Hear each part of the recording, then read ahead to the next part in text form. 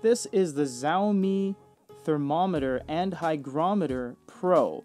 This is the one that is running full e-ink. You can see right there that says e-ink. It also says clock, thermometer, hygrometer, and it has Bluetooth.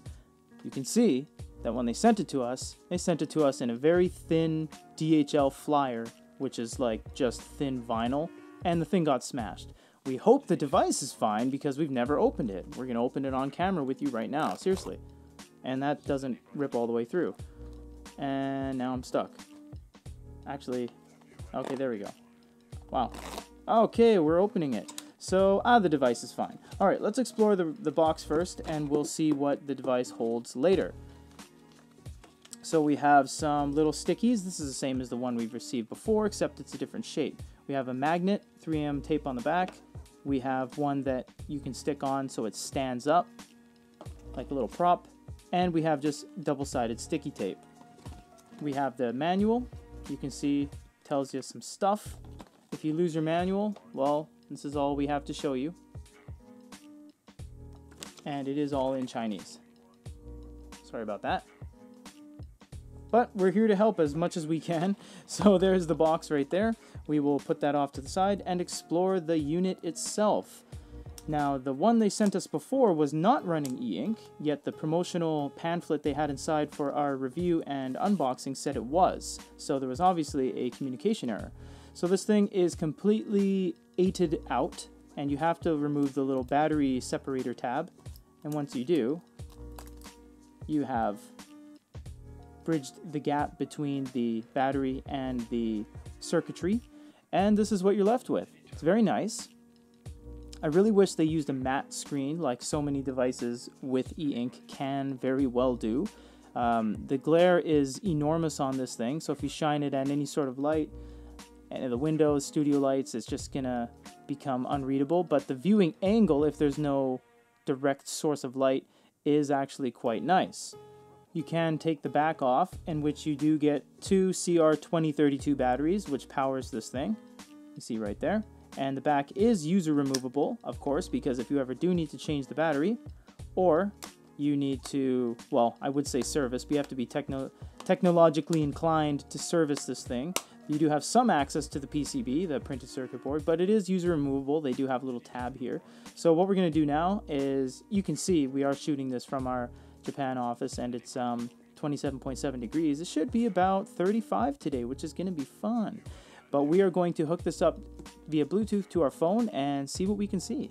So there's obviously not too much to this unboxing or review, because what you basically do is download the application from the Google Play Store. It's called Media Temp, and that's it. You're done. For Goody Reader, this is Peter. Bye. No, I'm just kidding. I'll show you a couple more things. But yeah, it's pretty simplistic. You will see here that it is updating every once in a while. And you can see that it did find this one, which is the LYSD03MMC, which matches this. You can click on that and you get live data. It is calibrating itself every couple minutes, and it gives you all of your temperature and your hygrometer settings, so the humidity in the air. There isn't much else you can do with this device. You can't really... There's no buttons or no interactivity. It's basically just Bluetooth. You can see on the back there. There's no NFC or anything like that. And because this is a review sample, we don't know what we're going to do with it. We won't install any of these, but it would be as simple as you ripping that off, putting that on there, and that would be the stand. So you can stand this up somewhere. You can stick this one and put it on there. And you have a magnet, stick it on your fridge or any ferrous surface of metal. And this is just double-sided tape, as I said, so stick it on the wall or something. Make sure when you do that, you know that you'll always have to have access to this little thumbnail thing to rip it off to get to the battery. So make sure you don't put it in a place where you're not going to be able to access it. If you do click on the setting wheel, you do have a few more settings here. You can correction offsets, you can look at the device name, you can actually hide the visibility in the list of what you want it to show when it's live updating and whatnot. Device information, it'll just tell you all about what this device is, firmware version, although there's no way to really update it because it's just a passive device. It doesn't really need to be updated. So it's a very simplistic device, but it is a very nice looking device. It's quite nice. It's not too light, but it's not too heavy. I do like a little bit of heft to my devices, just kind of feels like you're buying something, your money's going somewhere, although this is a review sample. But it doesn't seem to come in any other color. You don't have to, you make sure you don't want to have that blocked or the top blocked because those are the temperature readings, of course.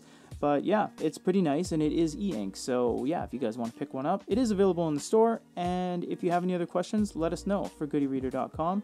And a review and unboxing, I guess, of the, I don't even know what this is called specifically. I guess it's the Xiaomi Mi Hygrometer Pro, but it has a bunch of model numbers associated to it. LYWSD02MMC. So this is a brand new device. You can see 2020. So yeah, if you guys have any other questions, comments, or concerns, let us know. And I hope you enjoyed me stumbling through this review. Thanks, everyone.